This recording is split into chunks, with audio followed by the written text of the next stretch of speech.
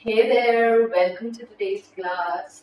Today's practice is focused all on your hips, your hip flexors. If you have tight hips, this is a perfect practice to follow, and it is totally accessible to all the beginners who are just starting their journey of yoga and wants a little relaxation in their hip flexors.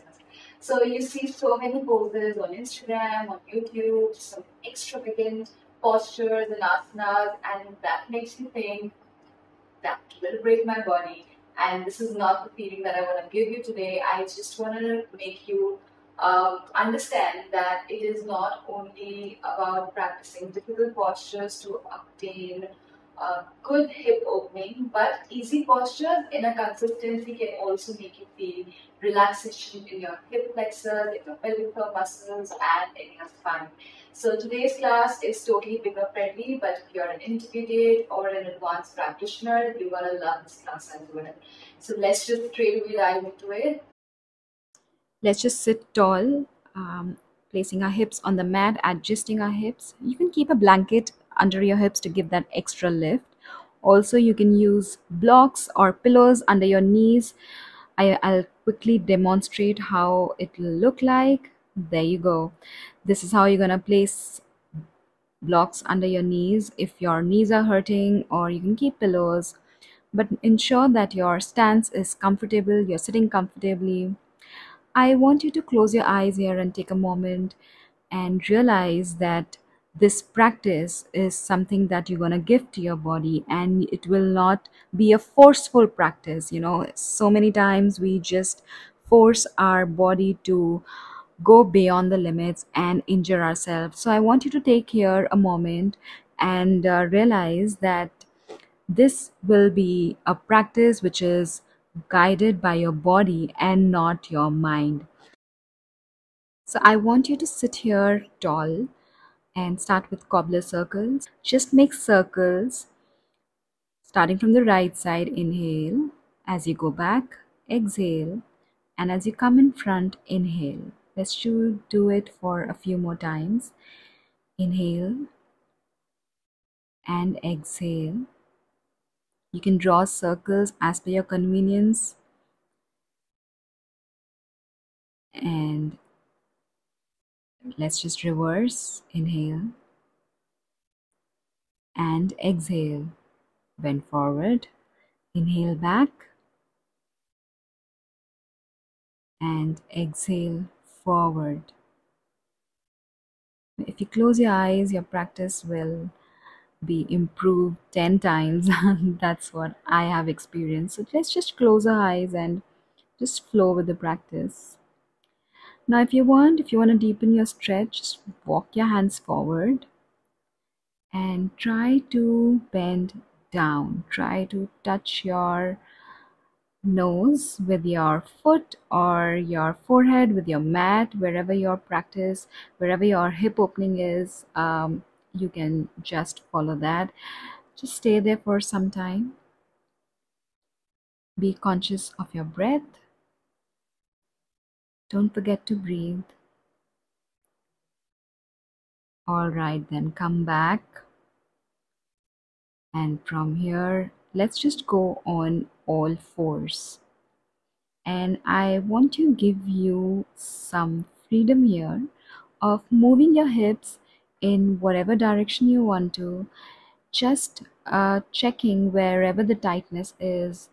Maybe you can sway your hips front and back, or you can just sit on your heels and then just, you know, uh, walk in and out multiple times. Just see where the tightness is. Go according to your practice, go according to your comfort, but try to find those sweet, tight spots. That's our motive to do this. Just sway in front and back. Maybe try to sit. Just flow. Let your body flow wherever you want to. Oh, I can see the tightness. I can feel the spots, the tight spots in my body while I do this.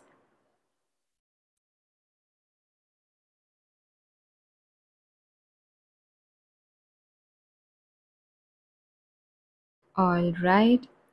Now we will lift our right leg up and draw circles from here. Big circles. Let your knee guide the circles.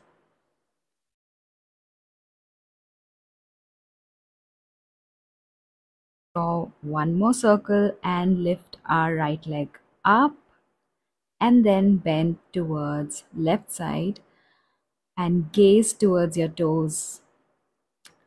If your neck allows, just try to look towards your shoulder, your left shoulder.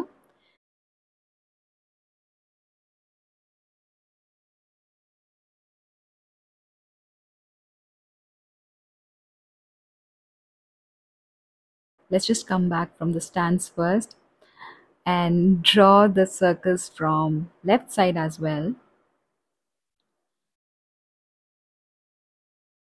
Back pain is majorly caused by tight hip flexor, so that is why we are also focusing on stretching our back. Let's just raise our left leg back and bring it towards the right side and look towards the right toe. If your neck allows, look towards the right shoulder. Just see which level are you in. Don't rush things with your body.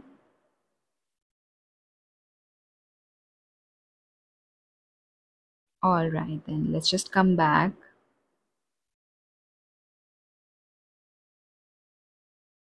And from here, let's just do yoga squat or malasana. So we will take help of our block. If you're unable to sit on your feet, you can take block or books or pillow, whatever is available with you. I'm going to show you how you're going to sit. Place the block on the mat. Open your legs wide and just scoop down. This is how a yoga squat will look like. Ensure your back is straight and you're not bending too much forward. Adjust your block. Join your hands in front of your chest and let your elbows open the knees. And let me just show you from the front. That will give you a clear view.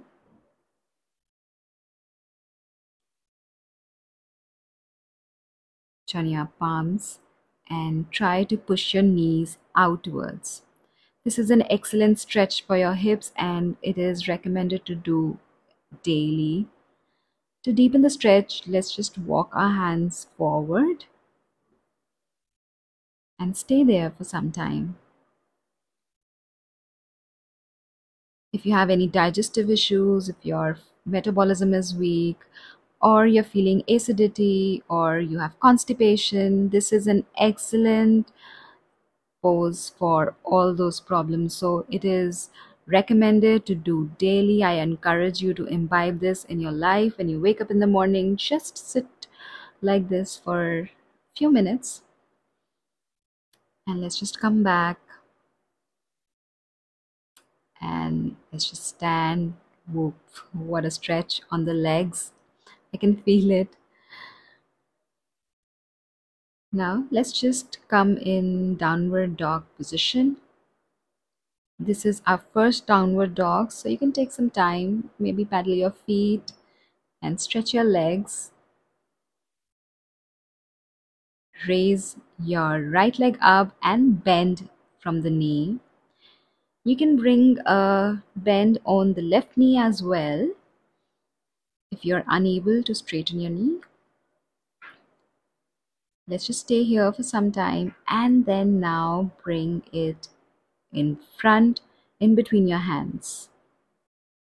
And now let's just rise up to Warrior 2, Veerbhadra Asana 2. I want you to square your hips here. I want you to check if your knee is in a proper alignment and it is directly over the heel. You can bring or you can push the knee a little backwards if it is coming in front. And I want you to gaze towards the middle finger of your front hand, of your right hand. This is a very strong pose.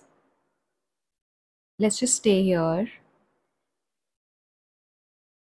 Try to tighten your core, your hips. Let's just straighten your leg and twist your foot in front and bend forward.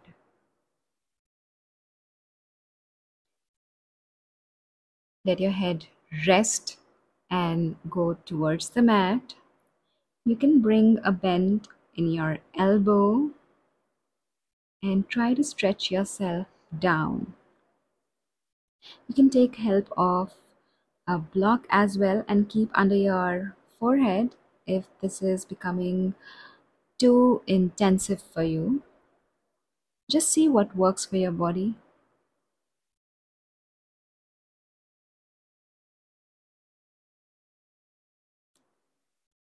Let's just stay here for some more breaths.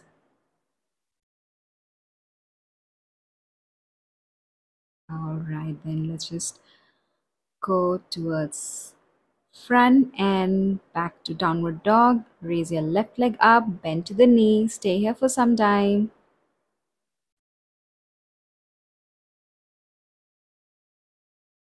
Stay in the moment, watch your breath. This is a challenging pose, three-legged dog. Now bring your left leg in front in between your hands and rise up to Warrior 2, Veerbhadrasana. Square your hips in front. Push your knee back if required, if it's coming in front. Let's just stay here.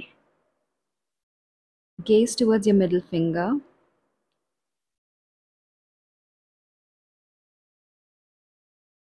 I want you to feel that your right arm is being stretched from the right side and your left arm is being stretched from the left side. It should be that strong. The pose should be that strong. That's why it's called warrior pose. You just don't have to be inactive in this pose. You have to be very, very active. And now let's just straighten our leg, twist our foot in front, and go into wide-legged fold. Let's just bend forward from hips.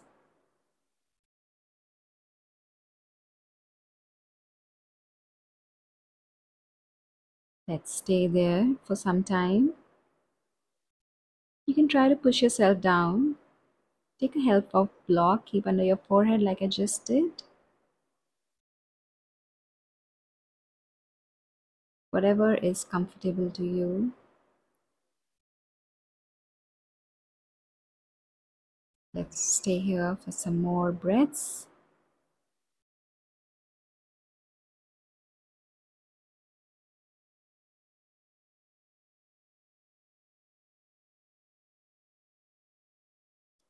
You can bring a bend in the knee as well. Don't strain your knees.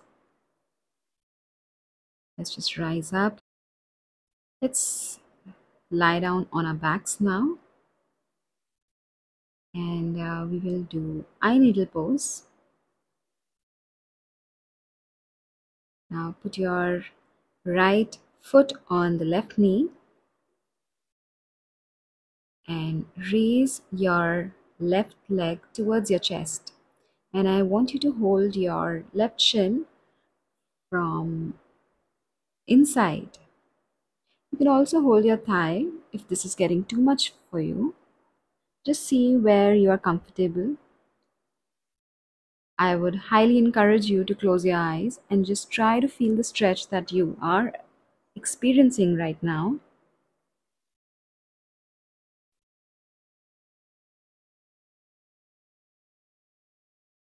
Let me just remind you that every body is unique. You might not be able to lift your left leg too much and bring it towards the chest as I am doing. It's totally fine. We all are in our own path and we started somewhere there only where it was difficult for us to lift our leg. So I don't want you to feel too overwhelmed. But I really want you to listen to your body and do not stretch beyond your limits. Let's just relax and do this from the other side. Lift your left leg and put on your right knee and hold your right knee and bring it towards the chest.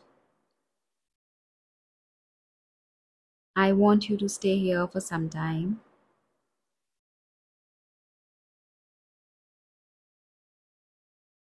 and witness the sensation that is happening in your hamstrings, in your hips,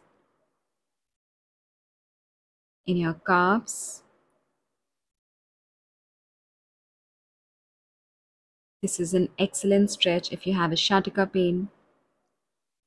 I highly encourage you to practice this every day if you're suffering from sciatica pain. It has shown marvelous result. I myself have experienced and have got rid of the problem.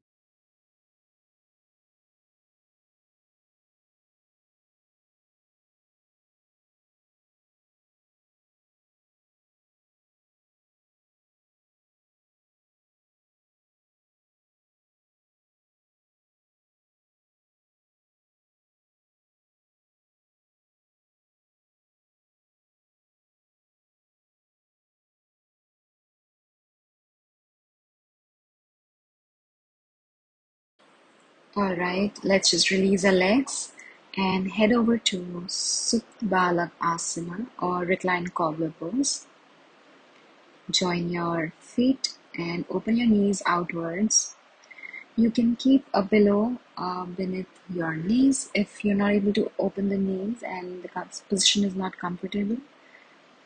This is gonna be our Shavasana for today's practice. So we're gonna lie down here for some moments. So I want you to feel comfortable. You can adjust your feet, bring towards your groin area. That will increase your stretch. But if you don't want to feel that way, you can bring your feet towards the short edge of your mat. You can open your legs outwards. So just go according to your own body. Place one hand on your belly and one on your heart.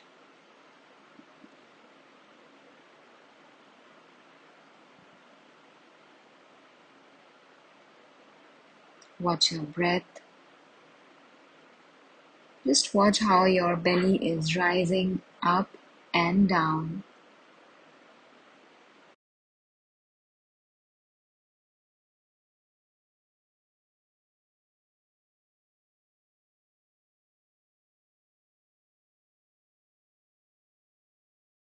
When you realize that your stomach is moving up and down on its own, you have a very deep awakening. And I want you to feel that when you are in this posture.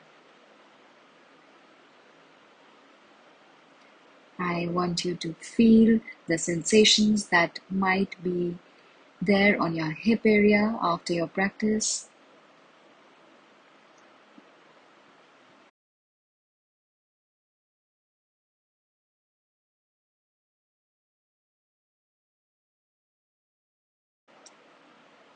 Just thank your body. Be grateful for a healthy body.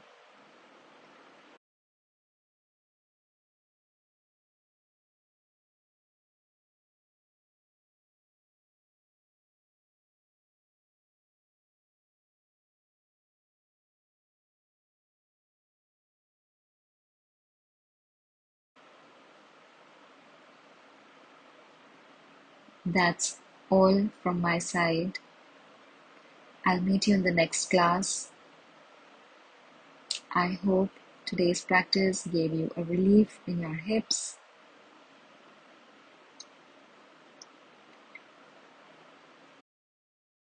The light in me honors the light in you, my friend. Namaste.